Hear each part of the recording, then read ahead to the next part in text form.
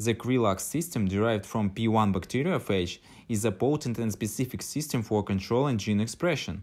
Cre recombinase plays an important role in the life cycle of the P1 bacteriophage, such as cyclization of the linear genome and resolution of dimeric chromosomes that are formed after DNA replication.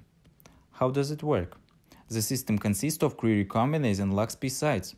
The LoxP site consists of 34 base pairs, an 8 base pair spacer region, and 2 flanking palindromic sequences, 13 base pairs long each.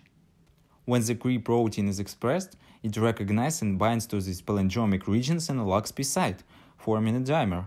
Then, former binds to the dimer in another LoxP site, forming a tetramer. The strands are cut by the Cre protein and rejoined by DNA ligase.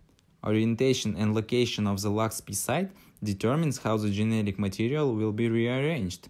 3 variants are possible. Inversion is the LoxP sites in opposite orientations, deletion in the case of the same orientation, and translocation if the sites are on separate DNA molecules.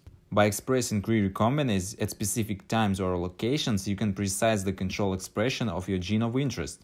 You can use it in a vast number of organisms due to the ability of enzyme to operate efficiently in a wide range of cellular environments, including mammals, plants, bacteria, and yeast.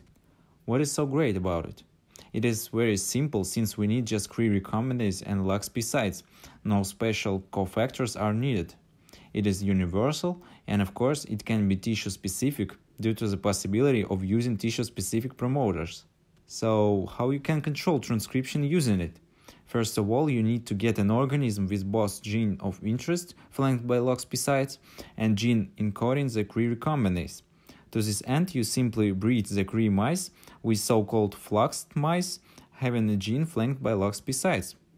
In this particular case, completely modified cells will produce only GFP serving as a reporter gene, and other cells will produce only the target gene. Thus, using such a system, you can implement knockout study. It's useful because in many cases, systematically deleting the gene would produce an embryonic lethal phenotype, rendering your experiment useless because you can't observe the effect of the deletion. If you need to know more about Cre-Lox system, please let me know in the comments below. Thank you for watching. Good luck.